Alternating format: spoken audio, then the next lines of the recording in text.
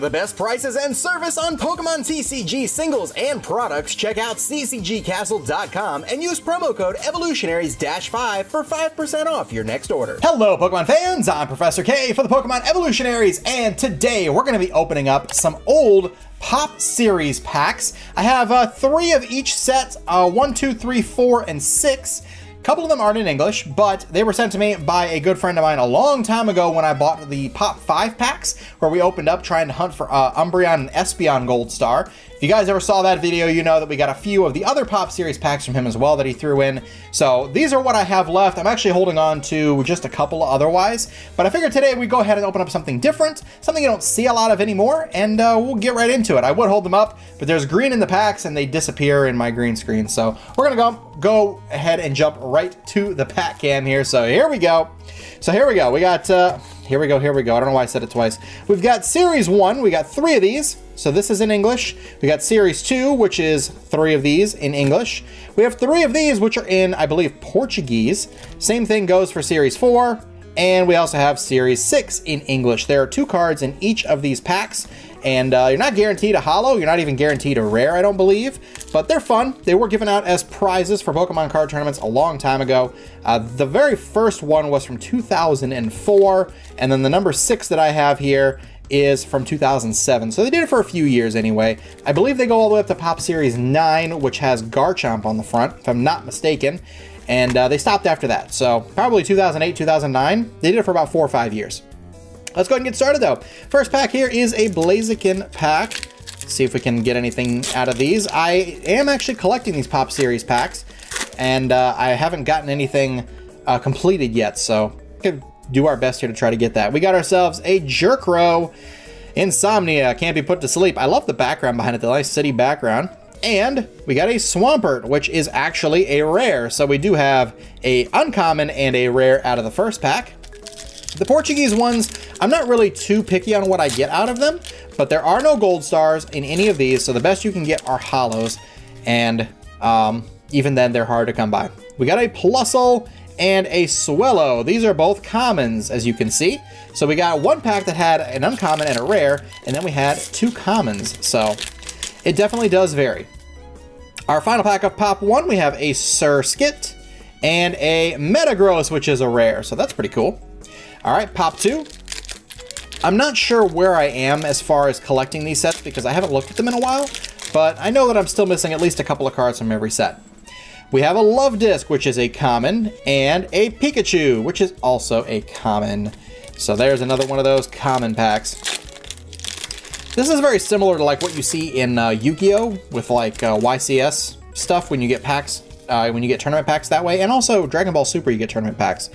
We've got a Cacnea, which is a common, and a Multi-Technical Machine #1, which is an uncommon. All right, last pack of Series 2 before we get into the Portuguese cards in Series 3 and 4.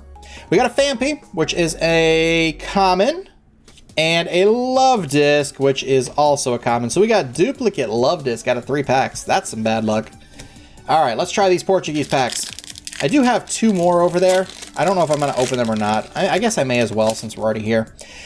We have a Ditto, which it looks like a Mr. Mime, and a Marshtomp, which I believe both of those are commons. Yes, they are. I'm going to put the 4 language stuff here so I don't mix them up when I go to sort through my binders. We've got a Combuskin here, along with an Ivysaur. So just another couple more commons out of that one. Oh man, I don't know how to pronounce this one. I don't even know what this one is. Something system, something... I don't know. I don't know. Pichu Brothers. Okay, so both of these are... Oh, one's an uncommon and one's a common. Alright, you know what? We're just going to do it. I don't even know why I'm going to save these. A lot of people like to keep stuff sealed, but I've kept these sealed long enough. So it's time to open them up. We got a Marshtomp and an Eevee out of that one. Let's try Series 4 with Deoxys on the front. These are also Portuguese. We've got a Squirtle and a Pikachu, which are both commons out of that one. We do not get any holos out of these. It might just be rares at the best. We got a Wobbuffet and a Mudkip. The Wobbuffet is actually damaged. It's got a bent corner. That's unfortunate. Let's try another pack. Although if we are going to get any hollows, I would hope that it's the English ones. Because PSA doesn't grade the foreign stuff anymore. We got a Pikachu and a Squirtle again. Uh-oh. Uh-oh. All the common stuff.